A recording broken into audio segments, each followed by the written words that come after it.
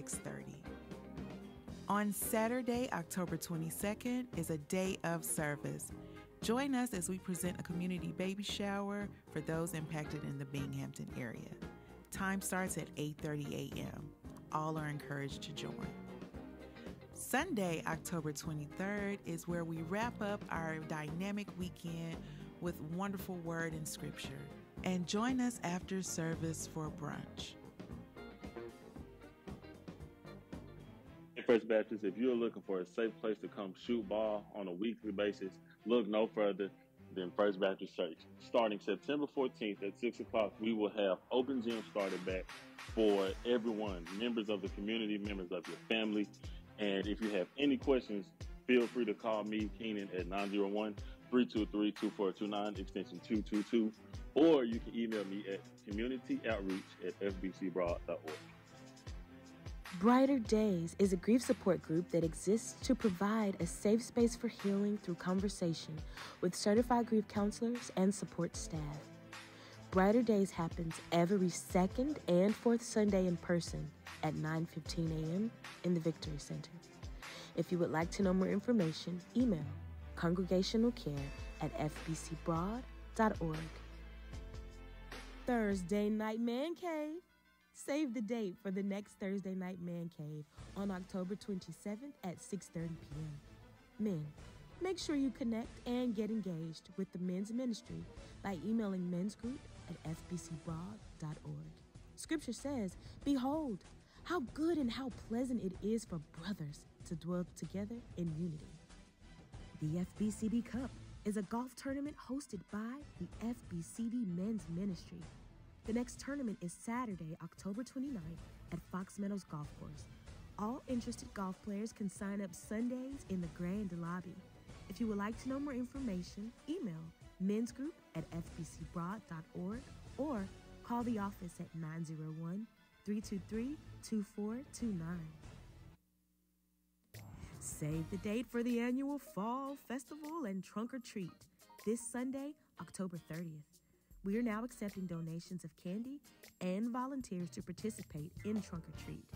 If you'd like to sign up as a volunteer or would like to know more information, email kendramore.fbcb@gmail.com.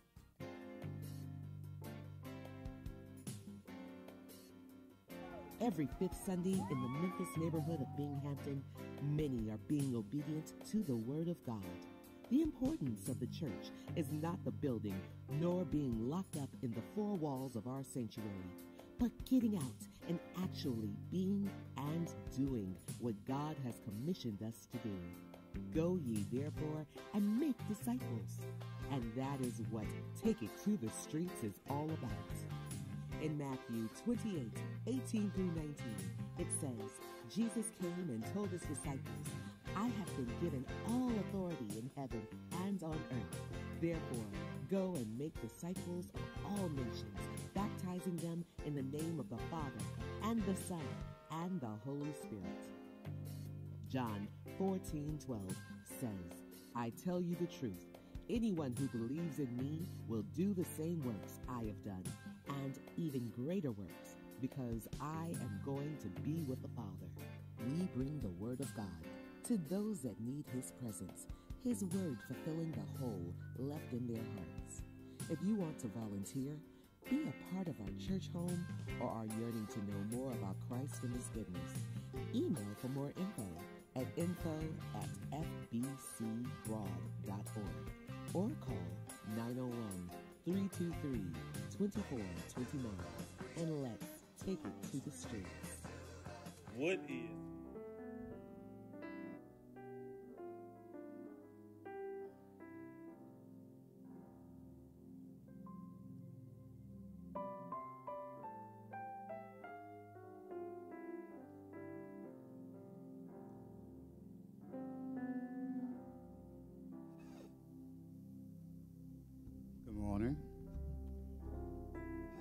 Will y'all please stand as we read the devotion together today out loud? Psalms 95. Come, let us sing a joyful unto the Lord. Come, let us proclaim to the rock of our salvation. Let us come into his presence with thanksgiving. Let us joyful sing psalms to him. Come, let us bow down and worship him. Let us kneel before the Lord who made us. For he is our God, and we are the people he shepherds, the flock he guides. Lord, shall we pray now? Heavenly Father, we thank you for another day of grace and mercy. New mercies every day, God. We thank you for loving us, even in our sinful state of mind, God. We thank you for everything that you do, every blessing that you give us. For each and every breath that we take, we say thank you, Lord. We thank you for healing our aches and pains, Thank you for dealing with our troubles on our jobs and in our homes. Thank you for blessing our kids and not being in trouble. We thank you, Lord, for blessing us in everything we do. And Jesus, we thank you for saving us from ourselves. We thank you, Lord, that you looked down from heaven and saw the state of the world, God, and you sent your son, Jesus Christ, to intercede for us, God. We thank you for loving us. Jesus Christ, we pray. This is our prayer. In Jesus' name, amen.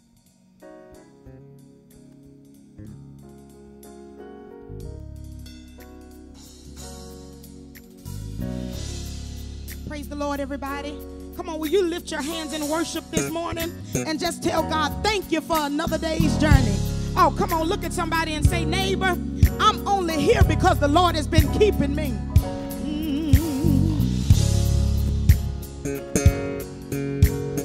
The song says, just another day that the Lord has kept me. Come on, anybody know he's been good? Just another day, yeah, that the Lord, he's kept me. Ah, yes, he's kept me from all evil. I got my mind, hey, thank you, and it stayed on Jesus. Oh yes, just another day, yeah, that the Lord, yes, I know he's kept me. Come on, we're gonna say it one more time. Oh, just another day that the Lord, I'm glad he kept me. Oh yes, he did.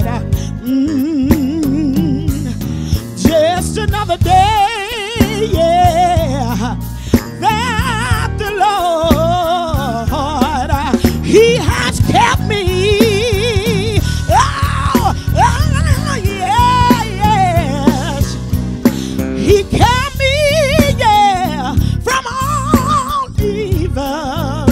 Is it anybody here? You got your mind, got your mind, it stayed on Jesus.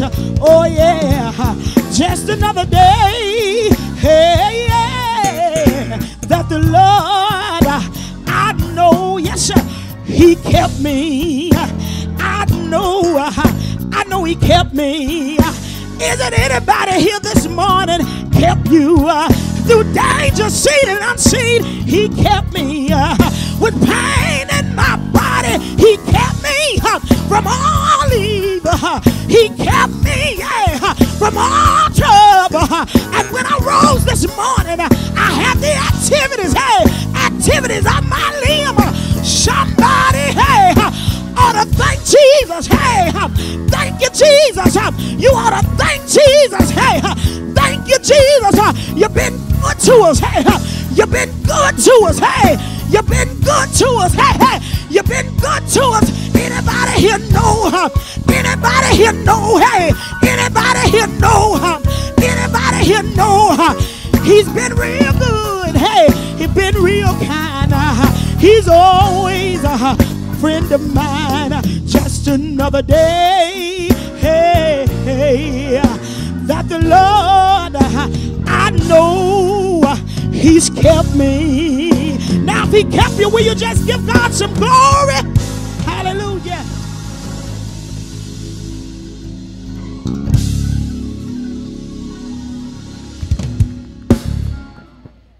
Amen. Let's give the Lord a great hand of praise in the house of worship this morning. Amen. I am grateful today to be here and grateful that we are here together. Thankful that we have another opportunity to engage before the Lord and offer worship in sincerity and the beauty of holiness and in truth. Amen. It is Breast Cancer Awareness Month. I'd like all of our survivors, if there are some here this morning, or even those whom have faced the journey, to please stand and let us give you a hand. Amen. Would you stand? All right. God bless you. God bless you. We know that so many people face this journey, and they face it sometimes without the support of many loved ones near or around them. But at First Baptist, one of the things we like to do is never let you walk alone. With that being said, on next Sunday, you will be blessed to be here at the 10:30 service, especially as we witness a survivor of breast cancer, Dorchelle Spence, who has written a wonderful book entitled Into the Gathering Clouds. Her book is really taking off. It has had many book signings in the Mid-South and throughout the United States. She is an author. She is a survivor. She's going to be here as our speaker on next Sunday at the 10:30 service. One of the things that I love, and I won't give away some of the talk or some of the sermon that she's going to present, but she says she had to face breast cancer with family, faith, and finesse. So she said the finesse came in because she did not want to stop being cute while she was going through the process. Amen. I think every woman in here ought to give that a hand. Amen. Every man ought to give it a hand because that's a part of the journey. That's a part of the journey. And so she faced it with her family. She faced it with her faith. She faced it with her finesse in being a pretty woman while she was going through her journey. And she'll share more about that. Her books will be available on next Sunday, and you will not have to buy a book because I already have one that's a gift for you. Amen. So if you are a survivor, I'm going to give you a book. Matter of fact, if you'll see me after service, I have them in my office, and she will sign your book on next week.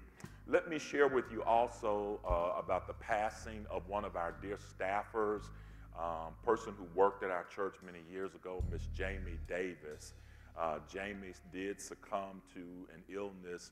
She and Pastor Breckenridge were both stricken with issues of heart conditions on the same day a year or so ago when Pastor Breckenridge passed, and Jamie has been battling ever since. I've been with her and her family throughout this journey. Her husband, Greg, and I have walked through this, and Greg called me the other day, and he said to me, Jamie has passed. And so I went to be with him, and he has insisted. This was me and Greg's ongoing battle with each other, all right? So Jamie is his wife, but she's my member. And she always told him, he pastors a church, and she said, oh, I'm a member of First Baptist Broad. I just attend the church where you serve. And so Greg always told me, he said, my wife loved you more than she loved me. I said, no, she don't. She just didn't want to put that burden on you. So her homegoing services will be here on next Saturday at 1 p.m. And the reason we're doing it at 1 p.m. For our service leaders is that the services for Pastor William Young, Dr. William Young, will be at the Healing Center at 11 a.m. And many of us are participating because William, a chaplain at Methodist and a pastor at the Healing Center for many years, was a good friend to this congregation, as well as to many people throughout the Mid-South. And so we're going to be there to support him.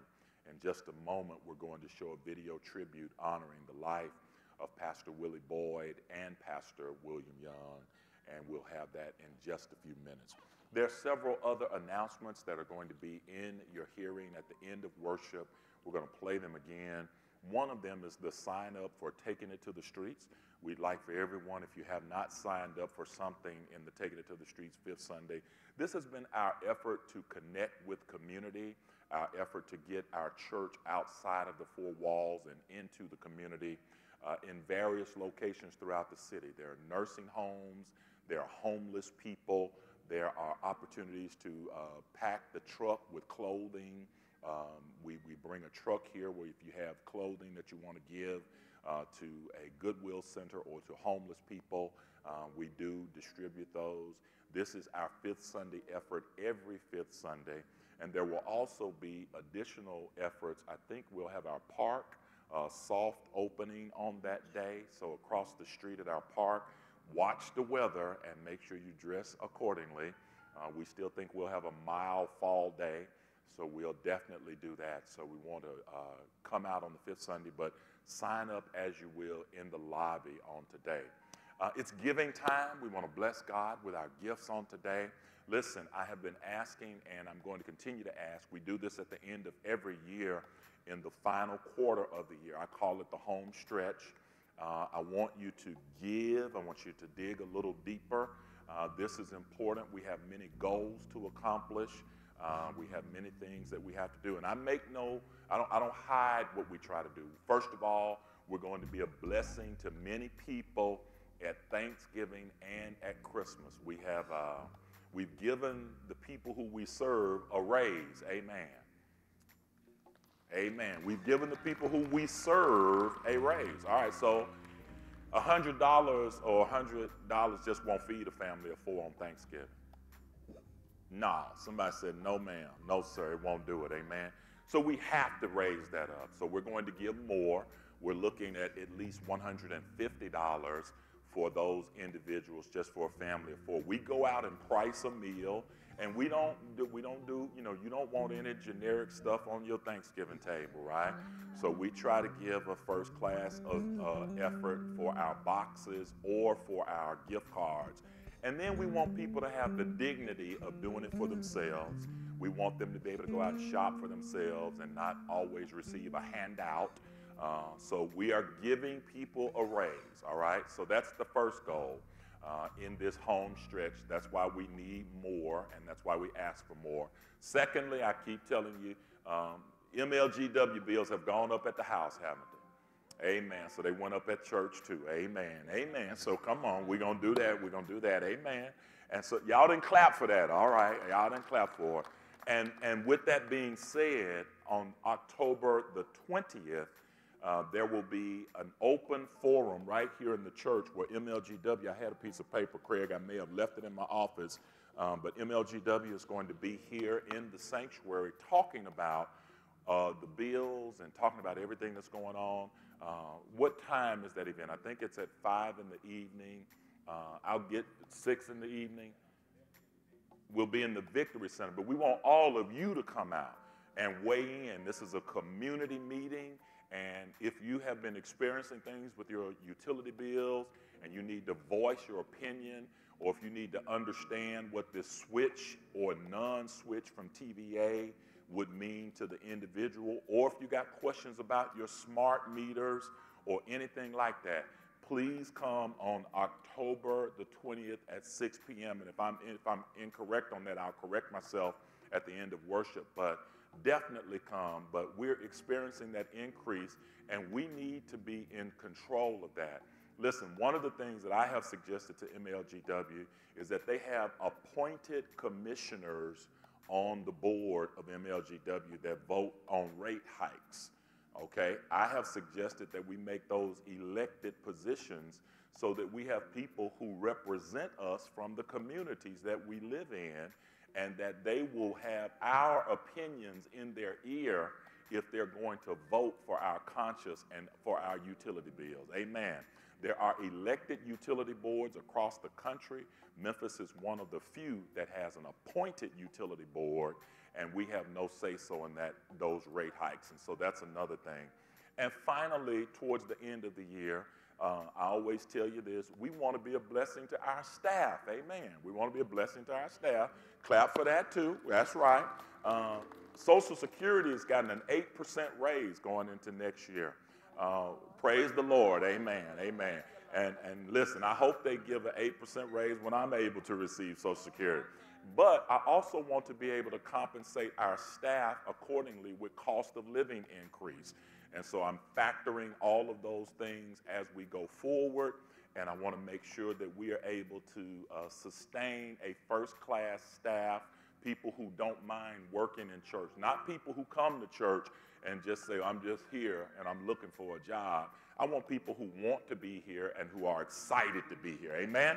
All right, come on, let's pray about our giving on today. Father, we love you, we thank you, we bless you now. Lord, we're very transparent about what you do. You tell us what to do, and you tell us when to do it and how to do it. We give back to the community in which we are planted and placed in. You told us to stay in this community, to love and to help and to serve. And Lord, we're making every effort to do that. Bless now the gifts that come forward and let them be used for kingdom building purposes. In Jesus' name, all of those who love the Lord said amen. Come on, stand right where you are. Bring your gifts to the altar. If you've given electronically, God bless you and thank you. Just bring those gifts so that we can be a witness to what God would have us to do.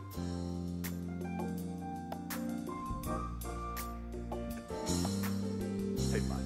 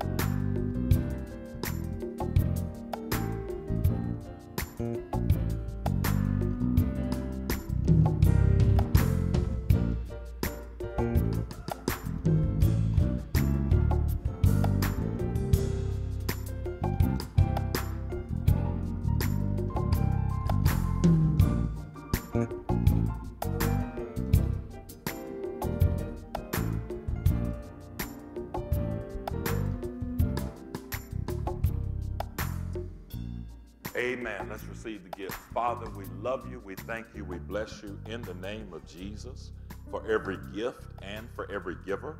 I pray now, dear God, for insight, wisdom, and courage to use these gifts in such a way that will be pleasing in your sight. Lord, when we see a need, let us not run from the need. Let us find creative means by which we can help to resolve the problem.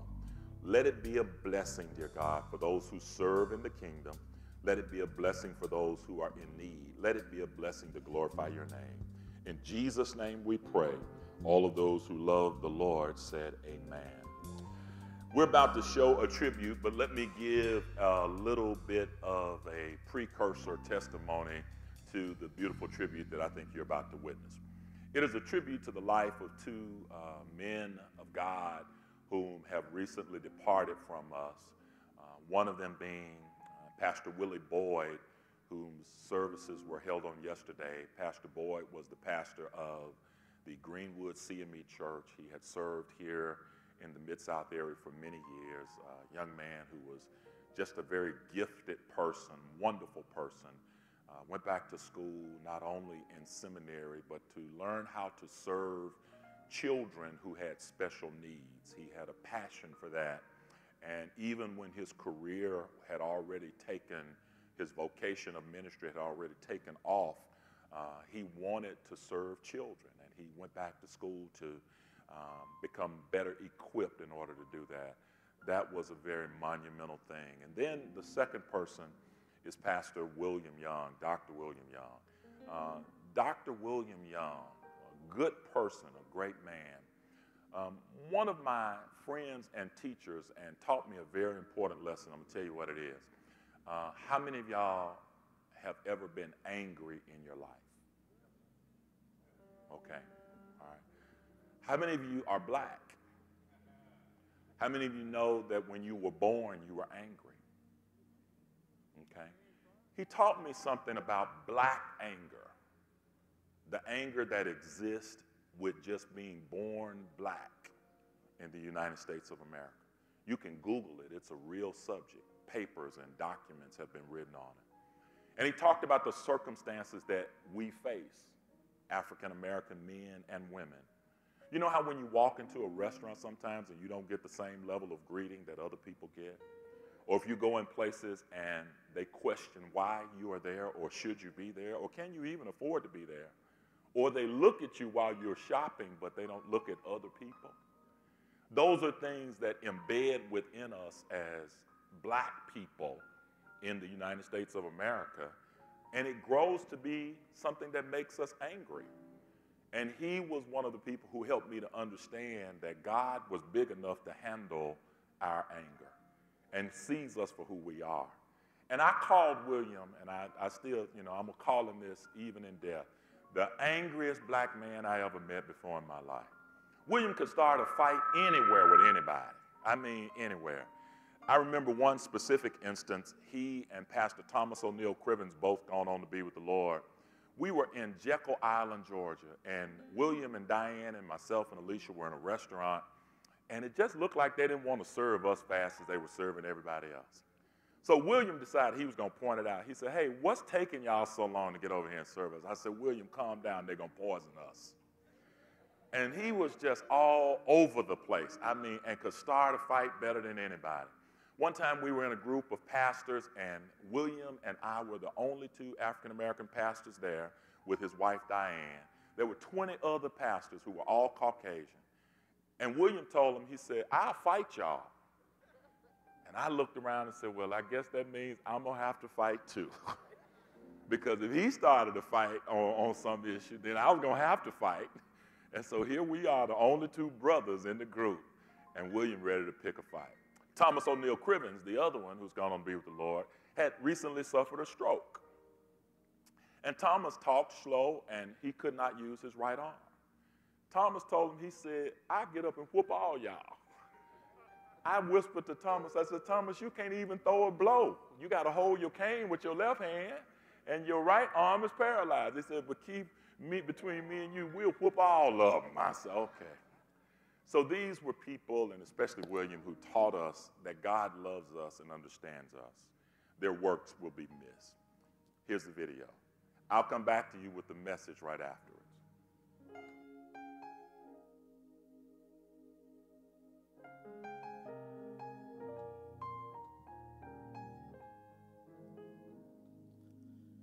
Not a second or another minute, not an hour or another day, but at this moment with my arms outstretched, I need you to make a way, as you have done so many times before. Through a window or open door, I stretch my hands to thee. Come and rescue me. I need you right away. I need you now. I need you now. I need you now.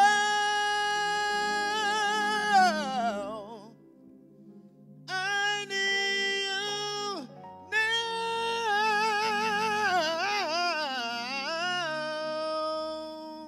Lord, not another second, not another minute, no, no, not an hour, no, another day. But Lord, I need you right away, as you have done so many times before.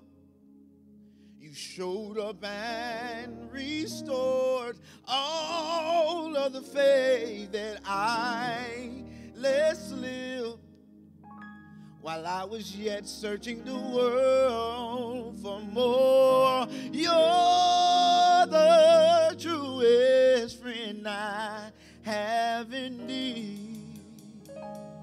You're my best friend, I know indeed. I stretch my hands to thee. Come and rescue me. I need you right away.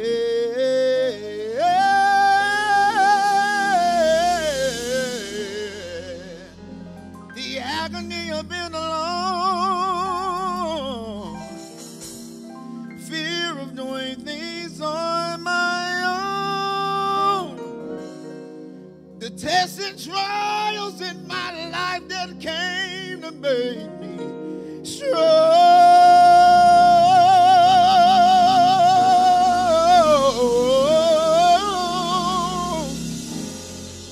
That feeling of guilt, hurt, shame, and defeat. The waves of trials that beat upon me. But just to know, Lord, that in you I've got victory.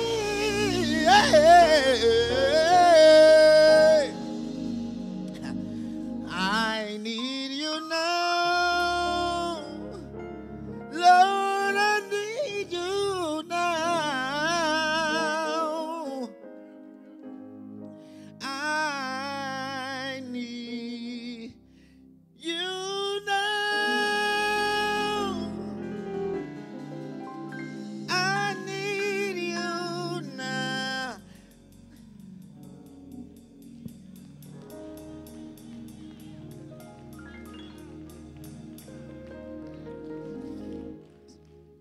All of these words mean so much more to me now in this stage of my life because I did it. I've been there. I've been to the point to where I didn't know where to turn. I was angry. I was angry with God. This song that said you got to steal away, get down on your knees. I had to go there because I was in a state of depression. And I had to say, Lord, I need you now. I recognized where I was.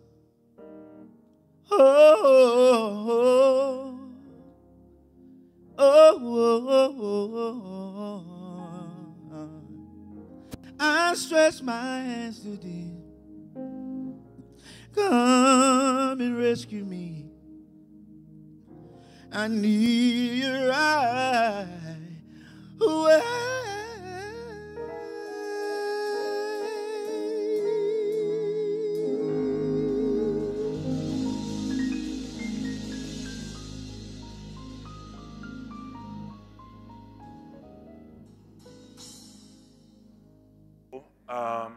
So right here, be seated. Right here is exactly where I wanted to be with this message. Thank you for these words, Terrence. These words mean so much more to me now. And so today's message is about maturing faith, right? Faith that grows with you as your life challenges grow.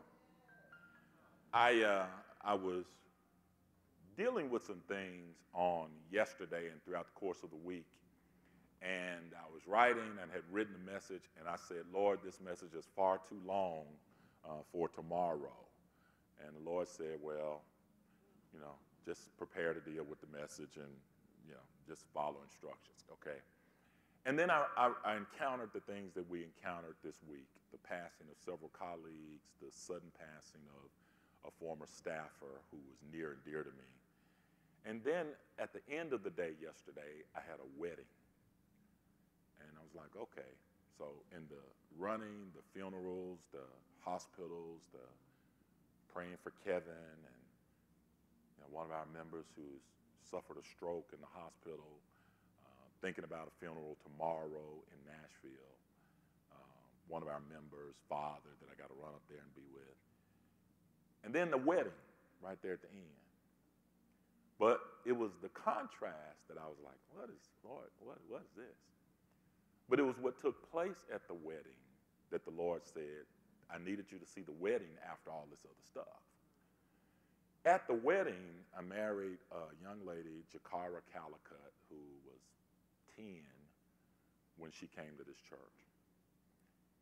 And all of the bridesmaids and the groomsmen and other people were kids from this church who were now adults with children that I dedicated at the altar, that I taught in Sunday school at Sam Mickens Church and at Tabernacle. And I was like, wow, what is this? Am I getting that old?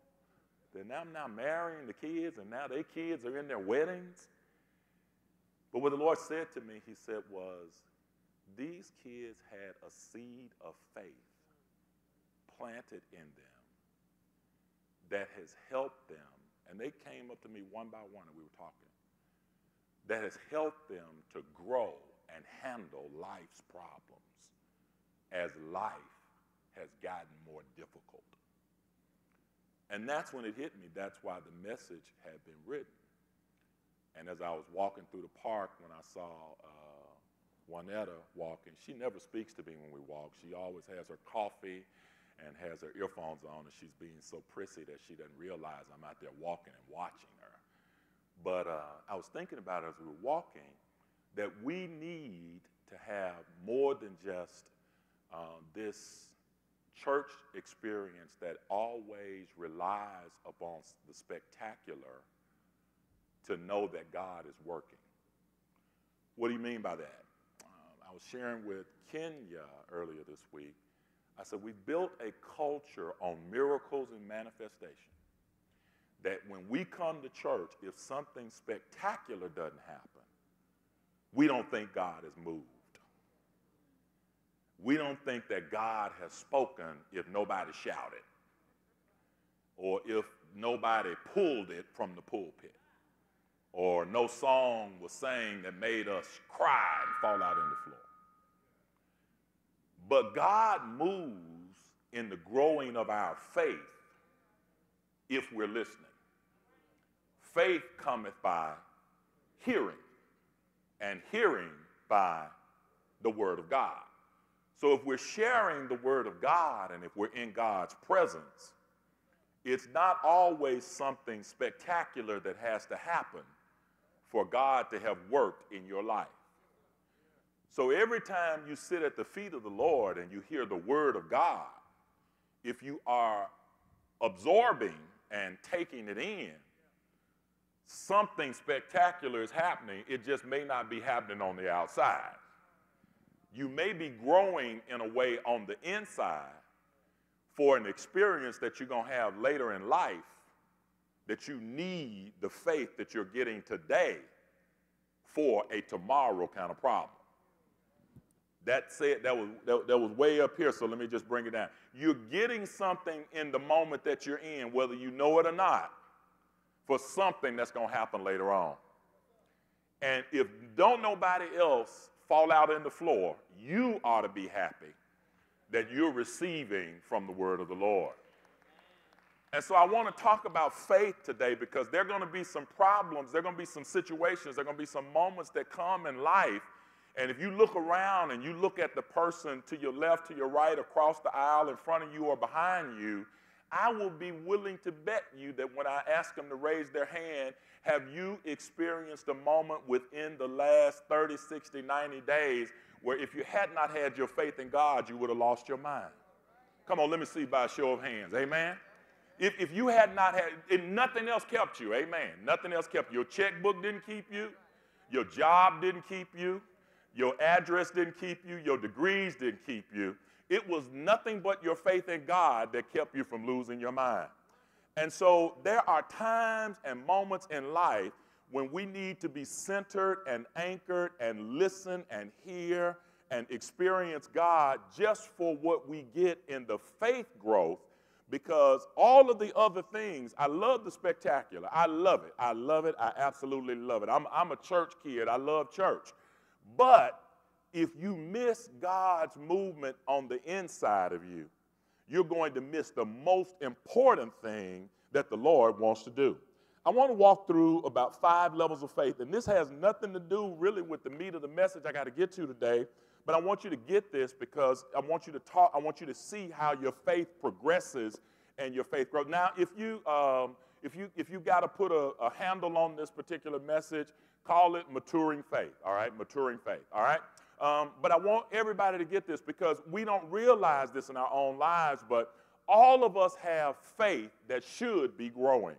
All of us have faith that should be growing, amen. All of us have faith that should be growing. And so I'm going to give you several passages of Scripture real quick, and really the heart of the message is from another setting altogether, and I'll probably, if the Lord says the same, pull that in next Sunday at the 8 o'clock message. Won't get a chance to do it at the 10 o'clock, so y'all will get the advantage of having part 1 and part 2, and then maybe the 10:30 folk will come to the 8 o'clock service and stay through the 10:30 service next Sunday. I don't know. But it's a maturing faith. And listen, if I can help you with this, you're going to need it, and especially if you are young and you are growing old, all right? When you're young, I'm just opening up now, you don't experience some things in your youthfulness always that you will experience later in life. The loss of loved ones, disappointments and setback, life partners leaving you after 20, 30, 40, 50 years, the experience of things not being given to you that were promised to you on your jobs and in various places. And so you need a faith at that point that keeps you from really acting up and losing your mind. You need a faith to keep you from slapping folk. Amen. Anybody got that? I got faith to keep from slapping you. Amen. How many of y'all ever been in that space in life? Come on, be real, all right? Let's see, I got some slappers in here this morning. Amen. And then you need that faith to keep you from doubting yourself, to wonder, what's wrong with me? Ain't nothing wrong with me. Ain't nothing wrong with me. Just because you didn't do what you were supposed to do, there's nothing wrong with me, all right? And so I'm going to walk through these levels of faith, and then I want to get to this message. First thing God gives to all of us is a measure of faith. I want you to say that with me, a measure of faith, right? Everybody in here has what is called a measure of faith. Romans chapter 12, verse number 3 says, to each of us is given a measure of faith. For I say through the grace given to me, to everyone who is among you, not to think of himself more highly than he ought to think, but to think soberly as God has dealt to each one a measure of faith. You need just a little bit of faith, a measure of faith. Don't think so great of yourself. God gave everybody in here a measure of faith. Just enough faith to believe that Jesus is the Son of God. Just enough faith for you to get up every day and to say God is in control, right? Just enough faith for you to approach God and give him your life as a young person, as a child, as a mature person. Just a measure of faith, right? Just a measure, a measure. Look at it like a span or something you can do with your fingers and just say, God gave me just this much faith right here. But now listen, if I don't continue to hear the word of God, faith cometh by hearing, and hearing by the word of God, I can be a grown man with a little faith. I can be a 50-year Christian. Don't come in here talking about I've been in church all my life. Just because you've been in church all your life don't mean you've been growing all your life, right? So you can have a measure of faith, but if you don't mature and grow that faith, if you don't stay in the presence of God's word, and if you don't overcome some challenges in life, and if you don't learn how to toil and pray and stay in there and hang in there and endure hardship as a good soldier, your measure of faith will just be a measure of faith. And when big stuff starts hitting you, you're going to have a measure of faith. You still believe God. God, I know you're there. God, I know you're able, right? But your confidence in how you respond will show up. You can always see the difference between the people who have a measure of faith and people who got show enough faith. David's brothers had a measure of faith. When Goliath was down in the valley and he was talking, they was up there on the mountain. They had a measure of faith. But David had strong faith. David said, no, I'm going to go down here and fight the giant. Now, they were saying, what you talking about, man? You crazy. Saul was saying, David, you ain't going to win. You ain't going to win. Let me tell you something. You can always tell the folk who only got a measure of faith. Those are the people who are standing on the sideline. They ain't going to never do nothing risky. They ain't never going any further than right there because they have a measure of faith. But to each of us have been given a measure.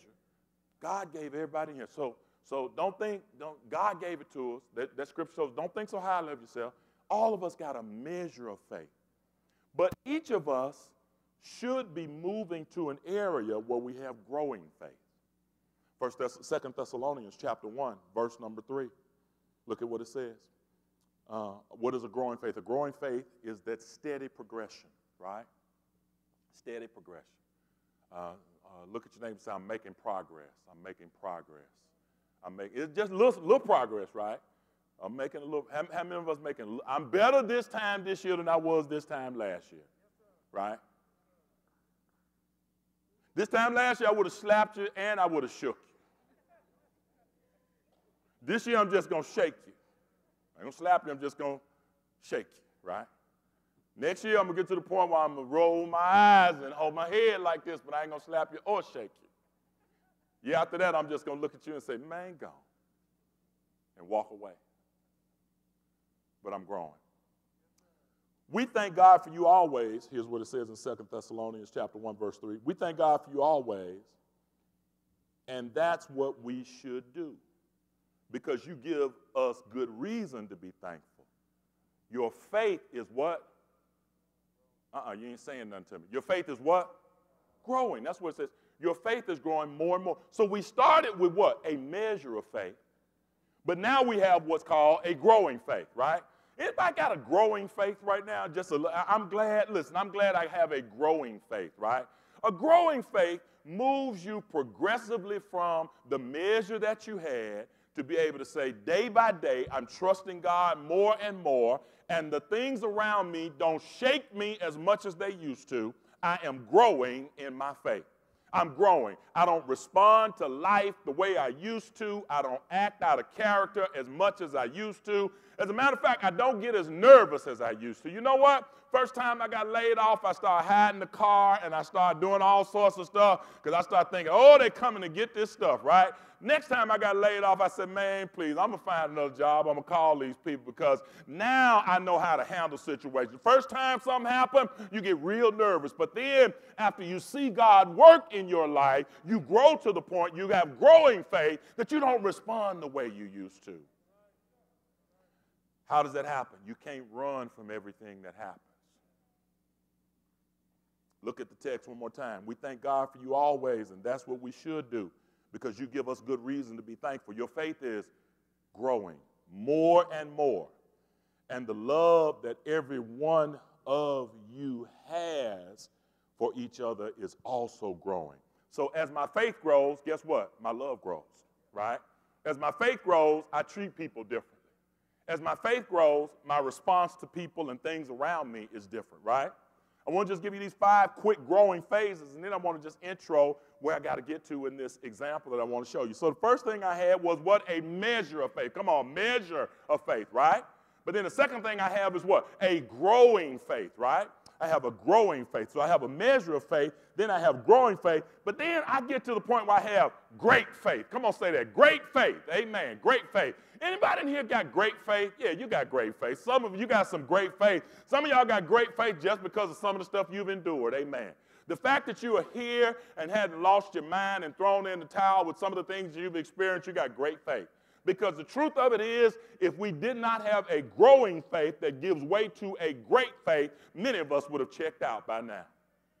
Great faith, amen. It's possible to have great faith. Where do you see it in the Bible? Matthew chapter 8, go look at it, chapter 8, verses 8 through 10. Here is an example of a great faith. Now listen, before you pray and say, God, give me great faith, remember, great faith comes by trial. God, I want great faith. All right. I did not find one example of great faith in Scripture where the people had not been catching hell. I did not find one example of great faith, and I found several. But the one thing all of them had in order to have great faith, whenever Jesus said great faith, there was persecution and trial all around. The centurion answered and said, Lord, I'm not worthy that you should come under my roof. This is when the centurion had said, come, my servant is sick, but only speak a word that my servant will be healed. Look at how Jesus responds. He said, for I'm a man under authority, having soldiers under me, and I say to this one, go, and he goes, and to another, come, and he comes, and to my servant, do this, and he does it. When Jesus heard it, he marveled and said to those followed, assuredly I say to you, I have not found such great faith, not even in Israel. Here is a man who he says, I don't believe you got to come to my house in order for my servant to be healed.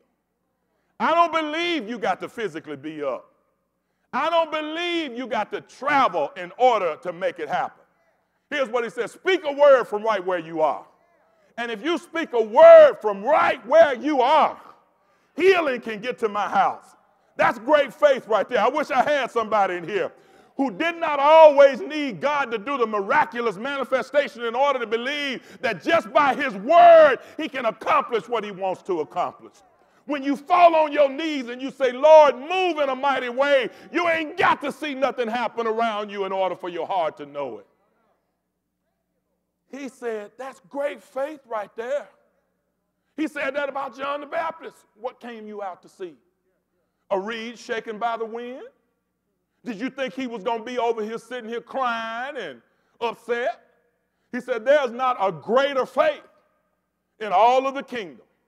He said, that's great faith right there. But great faith comes by trial.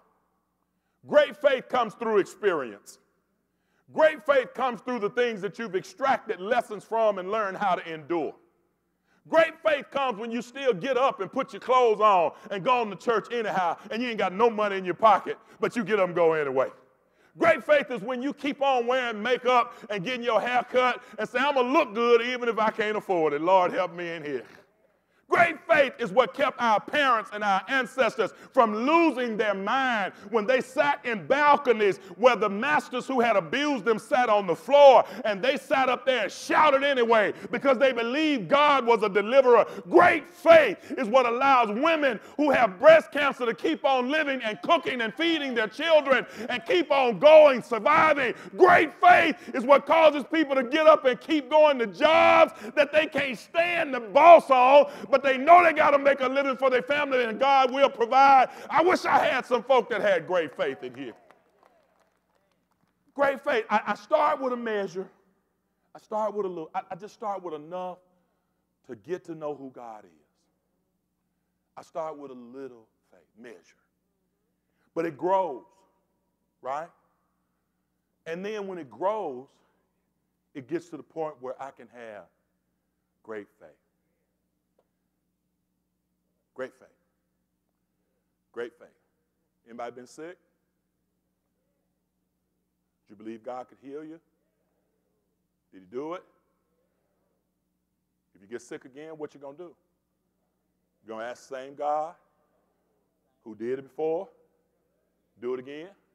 Great faith. Anybody ever experienced the same diagnosis more than once? Great faith.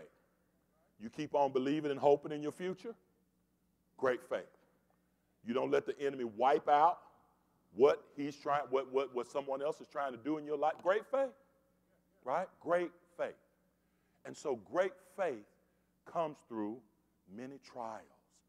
It comes through many turmoil, right? So I got a measure of faith, right? But I've nurtured it. I've held on to it.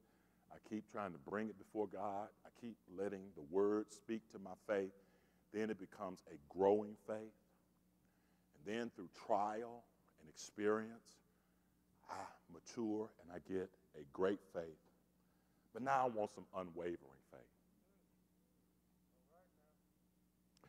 Now, you know, wavering is when you go back and forth. Right? Now, you ain't got to say nothing to me. You ain't got to wave your hand or nothing. But if I ask you who in here had a measure of faith and you said amen, I can also tell you also have wavering faith, right? Because that's what, faith kind of goes back and forth.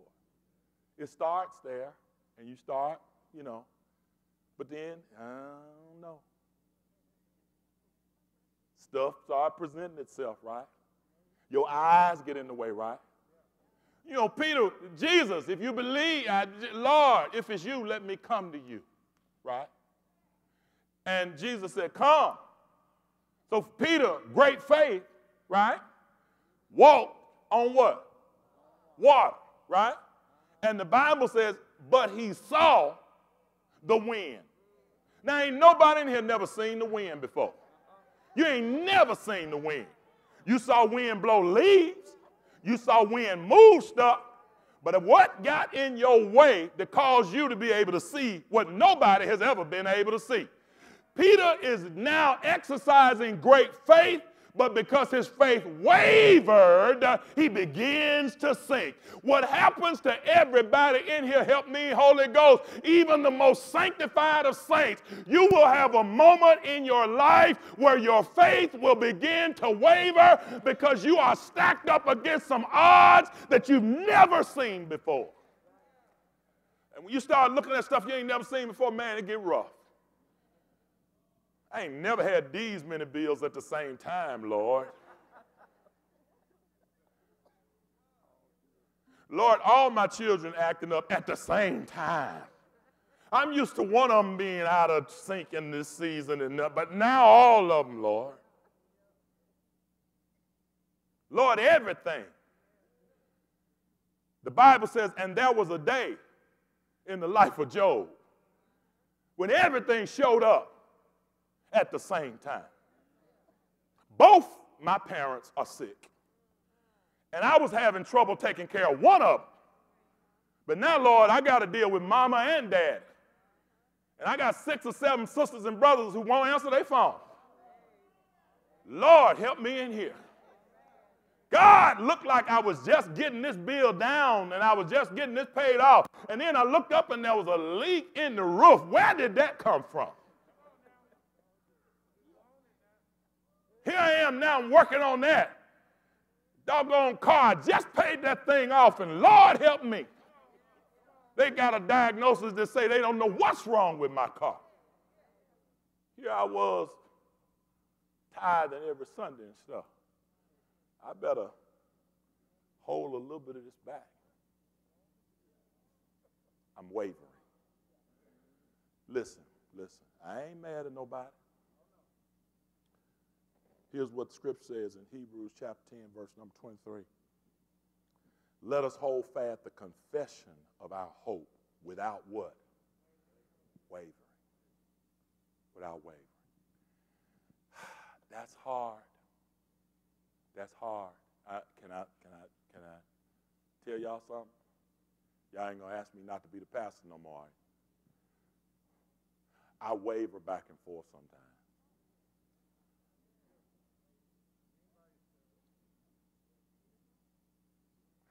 I know what's right. And I know what God said. Sometimes the wavering is just, I don't want to do it. Do I have any friends in here today? I mean, y'all just going to let me walk out there by myself? Sometimes I heard exactly what God said. I read it. I preached it to y'all and explained it to you. I could say it in Greek, Hebrew, and in Aramaic. But at this particular moment in time, I just don't feel like it. And I'm a little wavery on that. Not because of what you said, but I'm wavery because the outcome involves people. And whenever the outcome of what God says involves people, I'm a little shaky on that. Can I just get real common with you for a moment?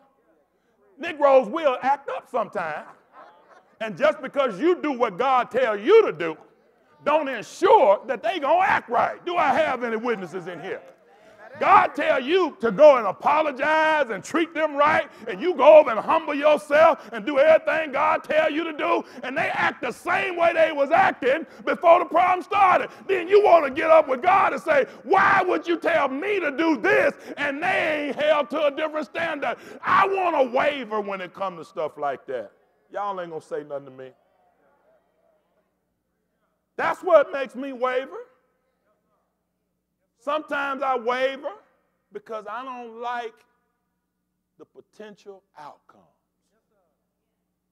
Because I can't control what happens. Unwavering faith is hard to arrive at. You think you go through something to get great faith. But unwavering faith, whew, that's really something. Let me keep moving. I got to get out. Strong faith. That's my fifth progression. I want a strong faith. I want faith that just everyday part of my life that's strong, right? I want a first response faith that every time the problem presents itself, my first response is God will. God is. God can. Now, let me clarify that, because I have some extra biblical folk in here who can't answer a question without saying God, right? Who made your cornbread? The Lord did. Where did you buy them light bulbs? Jesus showed me. I ain't talking about y'all, amen. Some of y'all so holy that you ain't, come on. What's your favorite cocktail? A Jesus Manhattan. Come on in this house. You know ain't no such thing. Am I doing all right in the back? Yeah. I want a response in my faith where when I am hit, and listen, you remember I told you this is a maturing faith, right? I've been hit with some big stuff, right? I'm talking about the stuff, listen. I ain't talking about a sinus infection response. I'm talking about wait for 12 days before we give you the test results. Faith. I told somebody the other day, Ms. Smith, the stress is not always in the response. Sometimes it's in the wait. We see something in your body that ain't right. We're going to run some tests. We're not sure what it is. And we can get you in 2 weeks. Hell, my hair started falling out then. Because you just told me you saw something that wasn't right and you don't like it. And I got to wait 2 weeks before I even get the CAT scan. And then you're going to take another week after that to tell me what's on it. So you mean between now and the next 21 days, you want me to be all right? Oh, I'm already sick, right? I went home and Googled everything you said, everything I said. I done gave myself about 5 sicknesses, and 4 of them are incurable. I know y'all don't never do that. That's why I said it. But for the 10 of y'all who do it, come on, say amen. God, I need a strong faith. Listen, I'm saying this because I got to make a true confession. I got to make a true confession. One of the things that I avoided as a young pastor was a hip-hop approach to the gospel. I did that because I knew that if every sermon I preached was based on pop culture, a movie title, and a song, that one day the people who I preached to were going to outgrow it. It would have attracted a younger crowd. But when they start growing up, they start getting problems that the rap artists didn't sing about. I have never heard a rap artist talk about cancer. I've never heard a rap artist talk about, you done left me with all these children, now I got to take care of them by myself. B.B. King did in the blues. But here's what I'm saying. In a maturing ministry, a maturing congregation, where people start here and grow up, they need a faith that grows with them. Amen? They need faith that engages them with God. That's a measure of faith. They need faith that grows as they grow in the Lord. That's a growing faith. They need faith that keeps on maturing beyond the growing phase to become a great faith. They need a faith that eventually becomes an unwavering faith, but they need to get to a point where they have a strong faith. Here's what strong faith does. Strong faith says that when the problem comes, I ain't got to call the pastor and get the pastor to pray for me. I'm going to stand right here and pray for myself. As a matter of fact, by the time the pastor know about it, I might be done already came through it and said, Pastor, the Lord has brought me through some things, and I just want you to know it is because of my faith that I've been able to endure. Do I have anybody in here that ain't got to run here and there and get the latest this or that, but you got faith on the inside that'll hold you when you need it? See, you got to have a strong faith because you're going to run into some stuff. I wish I had somebody in here. You're going to run into some things in your life that won't go away easily. You're going to run into some spots in life where your faith has to be strong. Look at this passage of scripture with me. Strong faith, Romans chapter 4, verse 20. This is about Abram. He staggered not at the promise of God through unbelief, but was strong in faith, giving glory to God. He staggered not. When it hit him,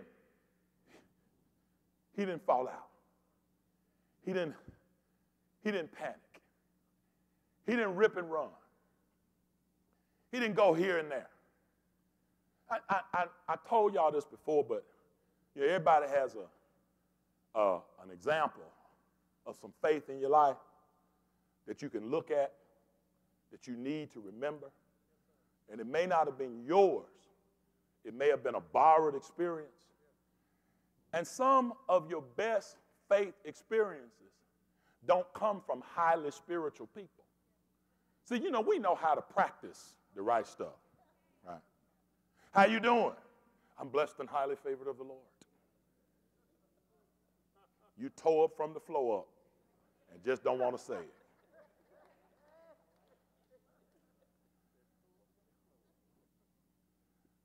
How's the day? It's a great day in the Lord Jesus Christ. I shall rejoice and be glad in it.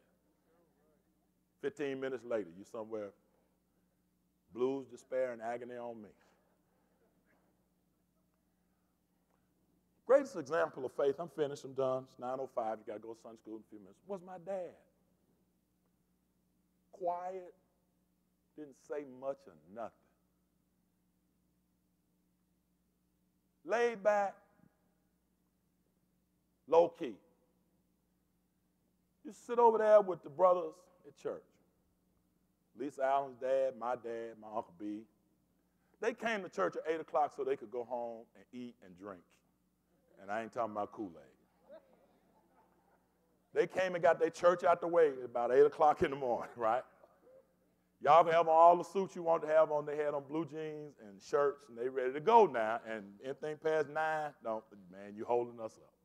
They're going to eat their breakfast. Then they're going to watch a little football. Then from now on, you know what time it is. I'm growing up to be a lot like my dad. Y'all will catch that on the way home. My dad thought he had a broken ankle or ankle problem from years ago when his ankle was broken. He goes to the VA to get checked out.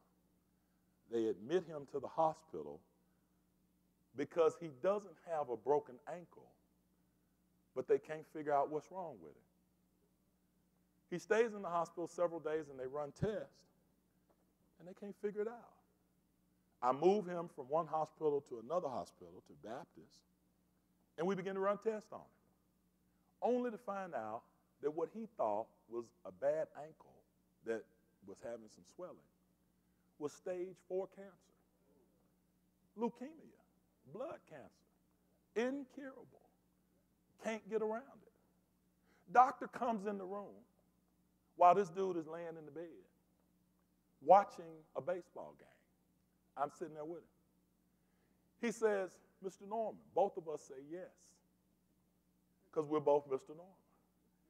He said, I'm talking to the patient. I said, okay. He said, I have some news. And he begins to give my father what I perceive is the worst news of his life. This is it, man. Ain't nothing, we can't do anything about it. This is where we are, so forth, so on. And he tells him all of that and says, I'm sorry, but the treatment options are very few. Dad never flinches. I look at him, I said, are you okay? Now, I said, did you understand that? He said, no. He said, did you understand it? I said, yeah. He said, well, as long as you understand it, I'm going to be all right. He said, because that's why I got you here. Then he started back watching television. I said, well, how are you? He said, I'm fine. How are you? I said, I'm pretty shaken. I said, well, let me ask you something else. How is your soul? He looks back at me and says these words, you tell me. I said, I can't tell you how your soul is. He said, well, everything I know about death and dying and the soul, you taught me. He said, so did you teach me right? I said, yes, sir. He said, well, I'm all right then. He said, because I can't do nothing about what the doctor just said. But if you have told me what I needed to know, then this day been coming for a long time. He said, change the channel. The Cubs are on another station. And get me some chocolate ice cream. And from that day until he passed, he never cried, flinched, or said a mumbling word because his faith held him for something that man couldn't help him with. I wish I had somebody in here that you got to have a faith that grows with the problems that you face, because if your faith is not mature, you won't be able to handle some things that lie ahead. I'm finished. I'm done. Next week, I'll get to the text.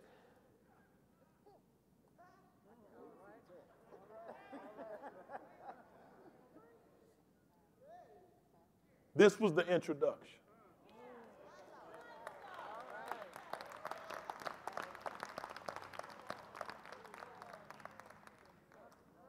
Come on, stand with me.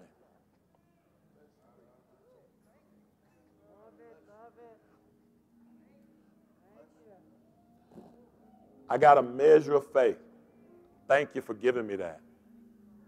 Thank you, God, that you gave me a little faith to trust in you, to believe that you are, to come to you knowing who you are. Thank you for a measure of faith. Thank you for growing my faith. I hung around. Through many dangers, toils, and snares, I've already come. My faith has grown. I've survived some things. When I was a child, I spake as a child, but now I'm a man, so I put away childish things. I've survived some stuff.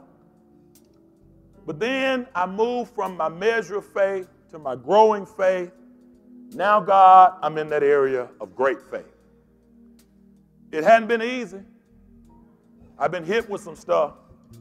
My faith didn't get as big as it is because I've been walking around here looking cute. Man, I had to cry sometimes. I had to hurt sometimes. I lost friends and loved ones. I've been through some sickness. I've had some uncertainty. I've had folk who promised me they were going to be with me to walk away from me. I have gone through lies and heartaches, and I had great faith, though. But then, God, I'm getting to that unwavering faith. I just got to the point where I'm going to find my spot in you, and I'm going to stand there and watch you work. I'm going to stand still and see the salvation of the Lord. It's not easy because sometimes I want to move. Sometimes I want to get out of that spot. Sometimes I want to quit. I want to give up. I want to walk away. But you told me to stand there and not waver. But now, Lord, you're making some strong faith in me. That my first response is not to panic, but it is to say, God is able. Father, thank you for my faith. Thank you for my faith. Thank you that when I was a child, I trusted you. I began to be curious about you. I've gone through some stages in life, and ups and downs and highs and lows. But Lord, now I'm at a point where my faith is growing and maturing. Hadn't been easy. I want to move into this space in my life, God, where when I have to wait, I have to wait. When I have to sit on the mountain for 6 days and you only speak on the 7th day, I'll be all right. Thank you for a faith that is growing and maturing. Now, Lord, strengthen me. I don't know what lies ahead. I only know that it was by faith that I'm here, and faith and grace will lead me on. This is my prayer in Jesus' name. All of those who love the Lord said amen. If you're here and you're looking for a place, watch this, for your faith to be strengthened. And let me tell you this. You need a community around you so when your faith starts wavering and you start wobbling, they won't point you out and talk about you. They'll just stand beside you and hold you up. They'll get close to you. And when you start leaning, won't nobody even know it because they standing there. And then when you start leaning, won't nobody know it because they standing there with you. That's how faith works sometimes, y'all. Sometimes you with some folk that just remind you of your song when you forget the words to it. Sometimes folk just remind you that you got more in you than you realize. But you need to be in a faith community that helps your faith to mature. If you're here and you want to be a part of that, would you come now? Where is your faith in God? Come on, let's just sing that as we dismiss on today. Faith can move mountains. Oh, faith will open the fountain. Oh, faith will help you to succeed. Oh, faith will supply your every need. Faith, faith, where is your faith in God? Now unto him who is able to keep us from falling, according to the faith that works in us. To him be glory, majesty, and power. To the only wise God, we submit our faith to you. In the name of Jesus Christ. All of those who love the Lord said amen. Go in the peace that only God can give. Amen. Oh, faith will supply your every need. Faith, oh, faith. Where is your faith in God?